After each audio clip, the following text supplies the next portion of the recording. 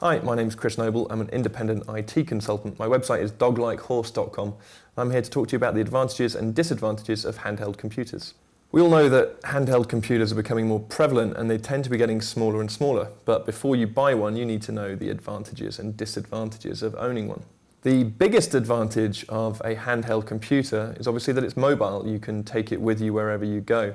That means you can share your content with people if you're showing them your website, for example, or you want to share videos or photographs with friends and family.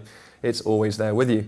It's also very easy to share content with a handheld computer. There are many out there now. This is an iPhone. There are many out there from Google or Nokia that double up as phones as well as handheld computers. Most of them will have a camera, and that's capable typically of taking video and pictures.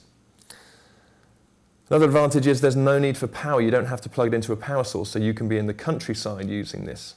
Now, the disadvantages of handheld computers are that they tend to be prefabricated little packages. You can't upgrade them very easily. Now, with your typical home computer, what you'll be able to do is change the motherboard, change the processor, change the memory, and upgrade as time goes on.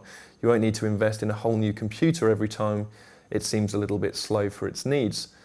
So bear in mind that when you buy your handheld computer, you probably won't ever be able to upgrade it. It'll be a throwaway job the next time you come to want a new piece of hardware. Another thing to be conscious of is that they're easily lost because it'll be in your pocket typically most of the time. You may find that if you're prone to losing it, you'll lose it on a train or a bus. So you may want to consider insurance. A couple of other things to think about if you're going to have a handheld computer is that the screens tend to be very small.